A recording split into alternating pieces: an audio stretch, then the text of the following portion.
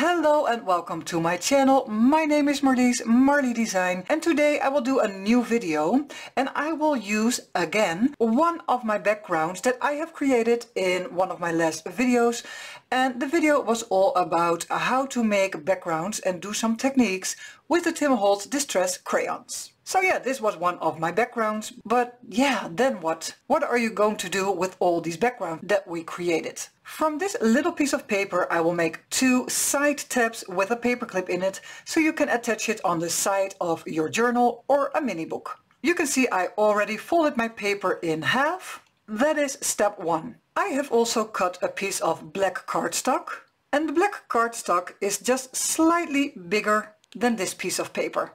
But before I will glue the paper clip and the black paper and this piece of paper together, I would like to make this paper a little bit more interesting. So let's start. I have put my surface media mat from Tim Holtz on my table and my paper is on top. This stamp set is the first item that I'm going to use to create a little bit more interest in the background of my paper. This set is called Dapper CMS 267. With the stamp set I will use my Archival ink ground Espresso.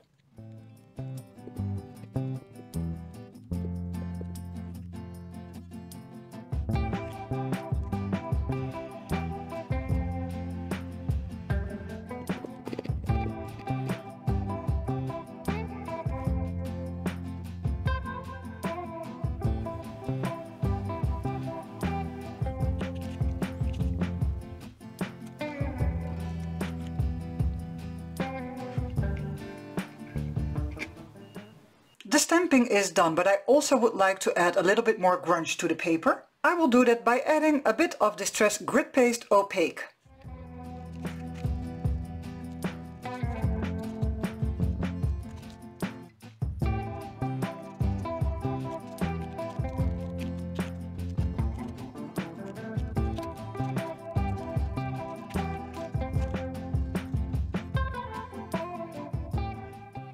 I have let my grit paste dry, so now my paper is ready for the next step. I will put some Distress Oxide Spray Lost Shadow on my craft sheet and then dip my paper into the color.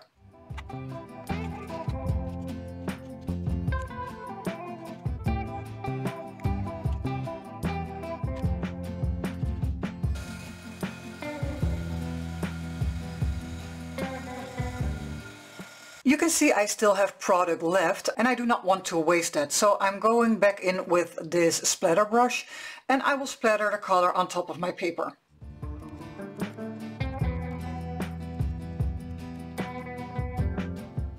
Okay, so my Lost Shadow is dry and my Lost Shadow splatters are dry. I want to add a bit more color to create contrast, because yeah, this is very brown, this is very white-ish, and I want to create more color on top of the grit paste. I will first do that with the Distress Paint Scorched Timber and my Tim Holtz small brayer.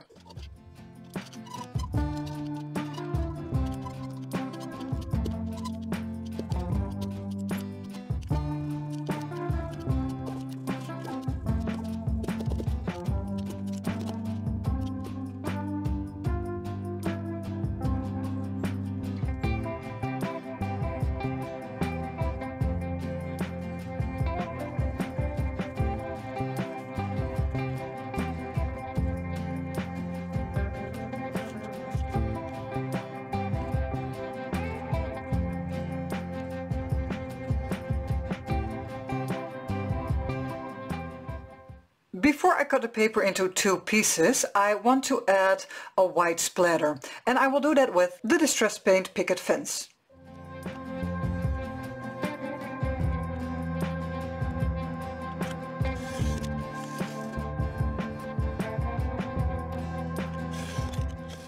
Right now I have two pieces of the black cardstock, slightly bigger than our decorated paper, also two pieces. On the black cardstock I would like some rough edges, and I will do that with my Tim Holtz paper distresser.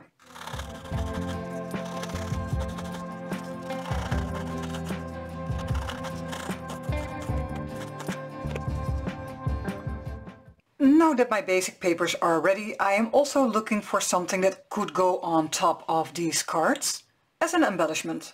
I will cut out some of the numbers from this Thinlits die set from Sizzix and Tim Holtz. The number of this die set is 665924. I will cut out some of the numbers, the larger ones, but also the smaller ones. I will cut them out of a leftover piece of black cardstock. But first I would like to try to give this paper a little bit more color and a bit of grunge. So let's play.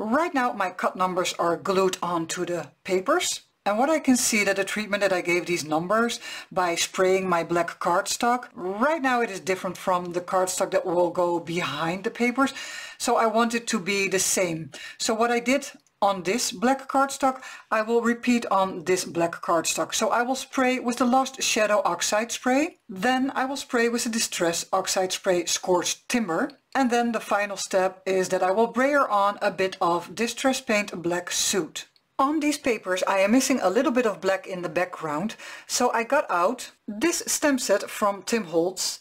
It is called Shattered CMS 466. And I will stamp with my Archival ink a black Soot.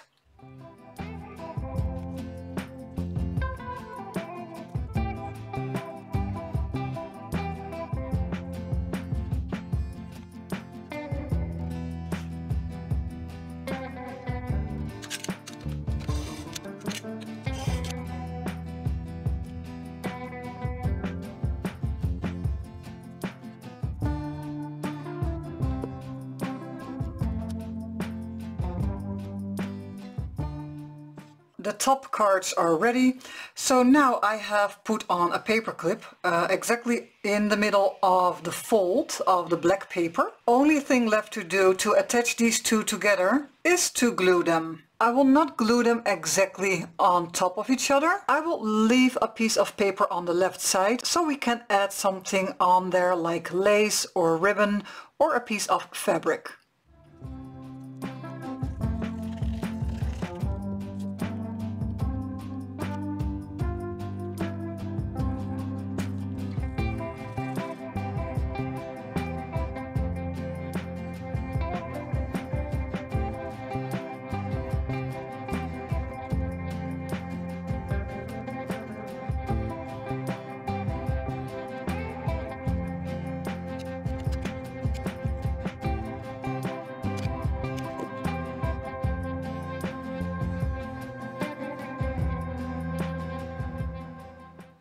Our little project for today is done. I have added some leftover piece of fabric with some leftover piece of thread, and I've just simply stapled it down on the overlapping piece of paper. I also added the black strip of paper underneath the numbers, but I totally forgot to, to color it like I did with the numbers and like I did with the backing paper. So it is just black. But there is nothing else I can do about it because it's already glued on there, and going back in with sprays on such a small area is very difficult. So I will leave it as is, and I do not think it is that disturbing. To demonstrate, I have put a file folder in front of me so I can slide those side tabs onto the file folder so you can see. I think these sliding side tabs will work beautifully in a grungy journal. So if you have like a journal with a lot of stains and a lot of paint splatters and everything like that, this would be a perfect match for the sides of your pages. I also think it is wonderful that even if you have the smallest piece of paper, because our starting point, the paper, wasn't that big, that you can still create those beautiful little extras, embellishments for your journal. I had a great time today. I also hope you liked my video, got some inspiration out of it, and yeah, that you would like to try it yourself. Of course, when you do make something after you have watched one of my videos and you want to post it on your socials, please feel free. I would love it if you would tag me so I can leave a comment or give a thumbs up or a like. With that being said, this video is coming to an end. I will put all my links for all the materials that I have used in the description box below. In the description box you can also find all my other links for my social accounts, a link for my Etsy store where I sell my digital kits, and a link to my coffee shop if you would like to buy me a coffee. And I really want to give a shout out to all of you, my followers, who are supporting me by liking my posts and videos, sharing them with your creative friends, and leaving me the most wonderful and lovely comments. Thank you for everything and have an amazing day. Bye!